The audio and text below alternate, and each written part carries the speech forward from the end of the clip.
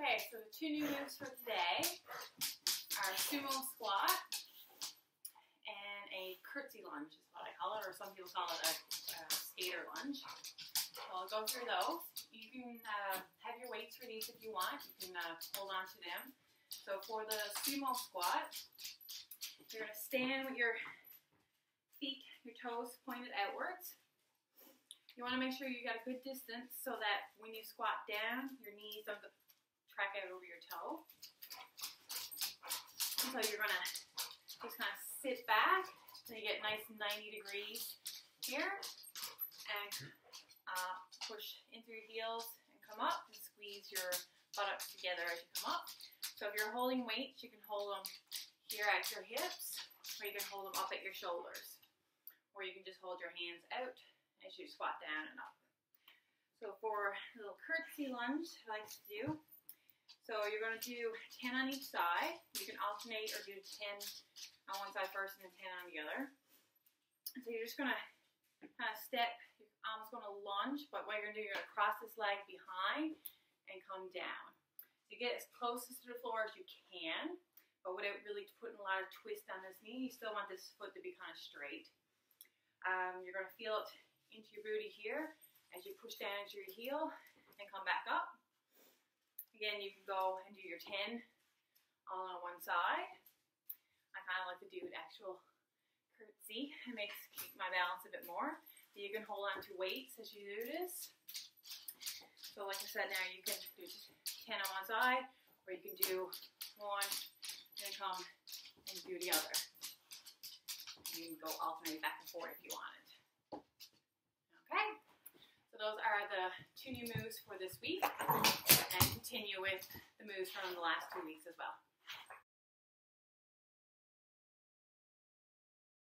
Okay, so we're beginning with a squat. So your feet are hip width distance apart. Slight bend at the knees to begin. You draw your low belly in so you have a little curve in your low back, and you're going to sit back as you are sitting on a chair. Come down to 90 degrees at the knees and back up, pushing through your heels.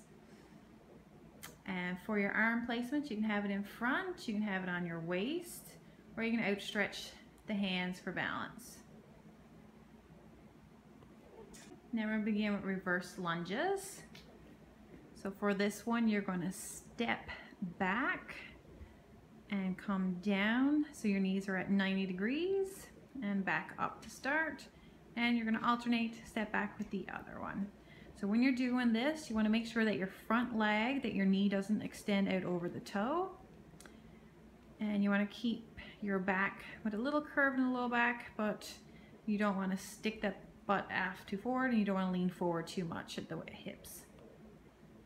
Alright, for this one you're going to be on your hands and knees, so your hands are underneath your shoulders and your knees are hip width distance apart.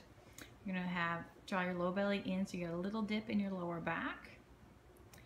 And you're going to put your weight into your left hand and your right knee as you extend your right arm and left leg back and up off the floor.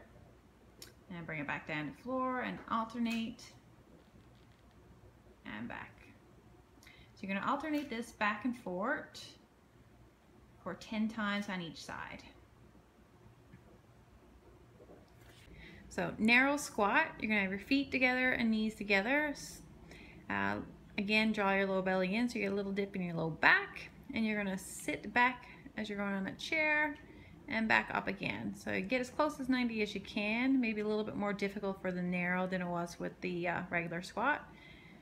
And you're going to do 10 reps, and again repeat depending on what your rank was this week in your fit test. Okay, starting with feet together, you're going to step to one side. Make sure your knee doesn't track out over your toe, and you're going to lunge down, try getting to 90 and back up to start, and go to the other side and back up.